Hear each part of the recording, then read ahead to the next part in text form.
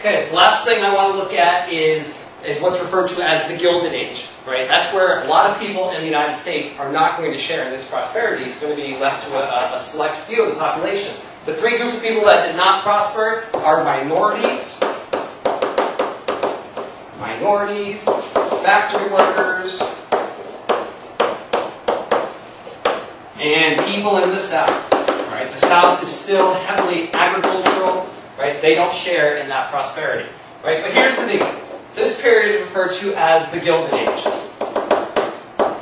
Now, gilded simply means to cover with a thin layer of gold. So here's my example. This is the source of all my power in class. It is my golden bar, my bar of solid gold. Now, how do we know it's a bar of solid gold? Well, one, I told you it was a bar of solid gold. Two, it looks like a bar of solid gold. And three, it says gold on it. So we have to assume that this is a solid bar of gold. Now, when we look at it, right, it looks like gold, but according to Beauty and the Beast, looks can be deceiving.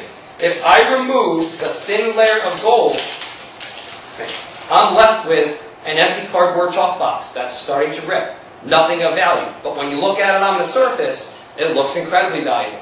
The same idea with the United States at the time. Okay? Here's the United States.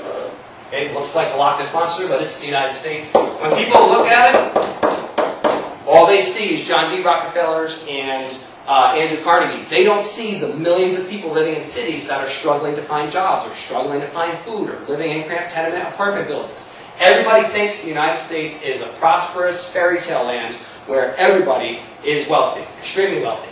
Right? And then the last part, once again, most of the industrial growth in the United States takes place in the north. Right? The South is still heavily agricultural, and the West is still developing with the railroad, the problems with Native Americans, and the gold rush.